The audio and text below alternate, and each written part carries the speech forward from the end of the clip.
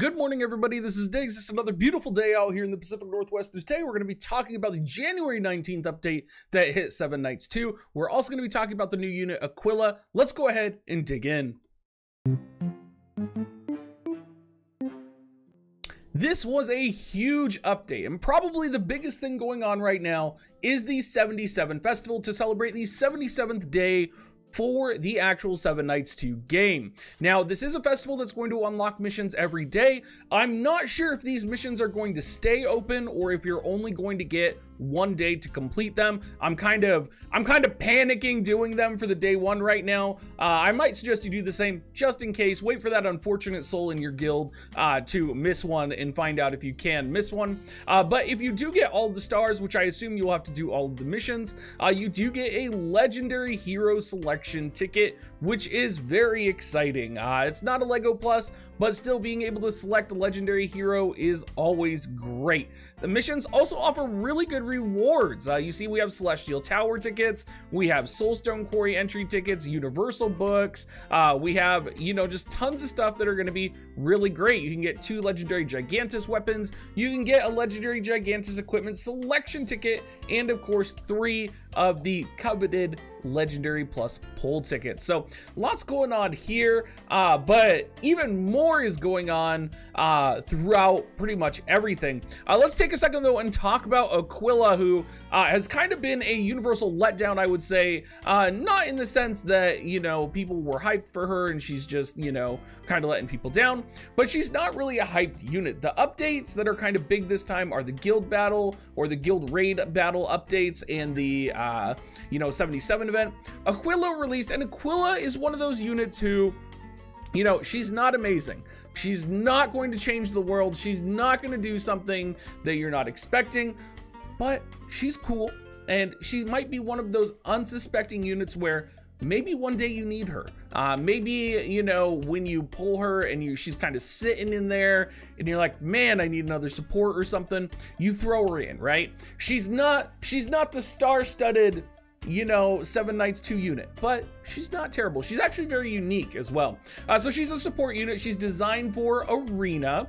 Her ultimate is going to deal 2,400% of attack damage to the target. It's also going to recover 72% of max HP. I'm assuming that's either for her or potentially for party members. Again, the translation sometimes is a little hard to follow through on these. Merciless Storm, going to deal damage equal to 482% of attack to all enemies in a circular range. 40% chance of stunning the target. Stun, always effective. You know, it's one of those, you know, status effects that are great. Dark Benediction, casts a shield equal to 60.6% of HP and applied defense boost to the target with the highest attack. This is where things get a little weird because she's very focused on protecting your highest attack unit, and that might be good potentially even in this guild raid scenario where these dragons are dealing a ton of damage. And you know, maybe in arena you want to protect your highest damage dealer at the time, but I don't see a time where I ever really need this, particularly with immunity and revive accessories going on in the meta. I'm not sure this is going to be a must-have. Shroud of Darkness applies damage immunity and attack speed boost to a target where their HP is below 50%. Love this. And then her passive is interesting, where depending on where you place her in the party, she gets a different boost. So if she's in the front lines, it's a boost to defense. If she's in the mid or the back line, she gets a dealt damage increase to the target with the highest attack positioned kind of in the mid and back lines if she's back there. So really interesting, not the best. I don't think anybody's going to be, you know, crying about her. I don't think she's going to kind of just change the world or the state of the game. Now, the other updates that came through, of course, we have an update in our summon menu here. If you go to the equipment shop, we do now have a rate up equipment summon. Also, LEGGO Plus accessories have been added into the pool. I'm pretty sure they weren't in the pool before, at least I haven't seen them before.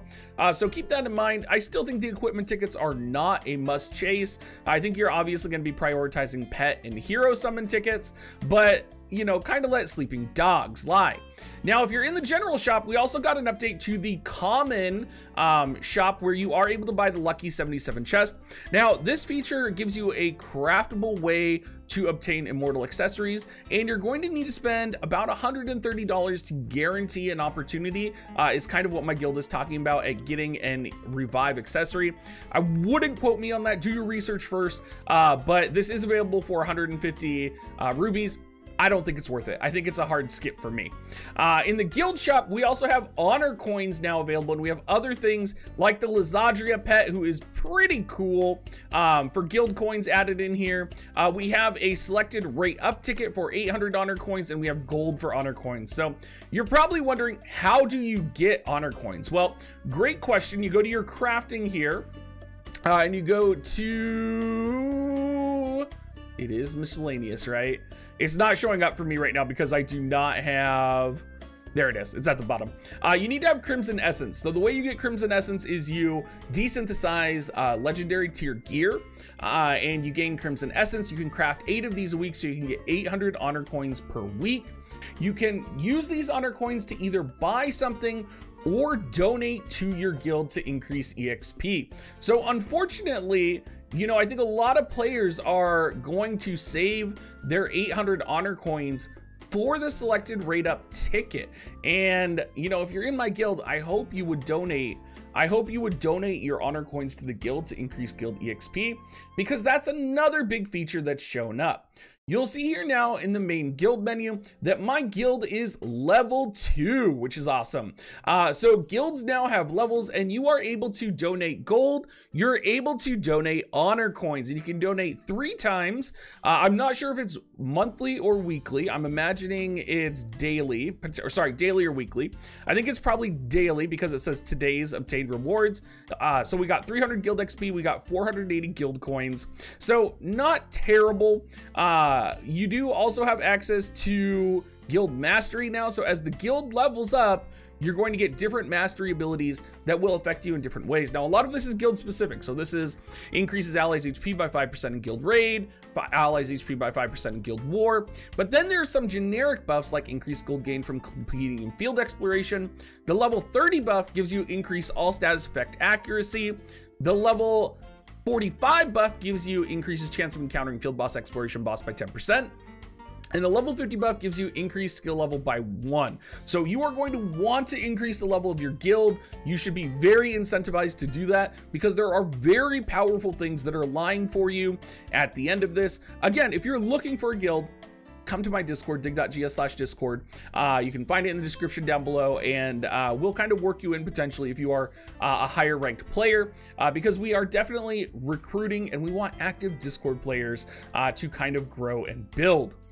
Finally, Guild Raid has shown up here. Now, Guild Raid, I'm probably going to do a separate video on completely, but right now you are going to be able to do a practice mode before you actually challenge, and it's pretty interesting.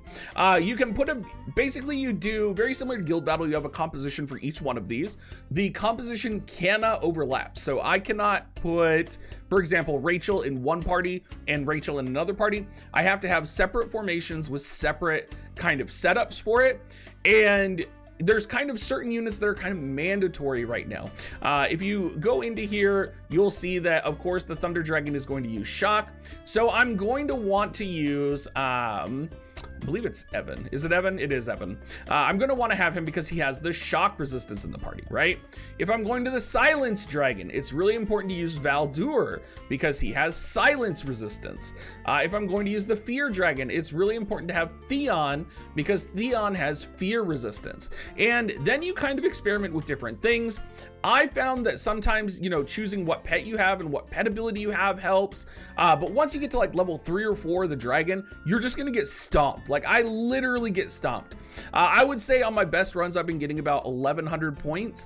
And that's probably a good, like if you're a player who's like, I wanna feel good about, you know, guild raid, I think 1100 points is like if I'm hitting that, you're probably fine if you're hitting like 700, right?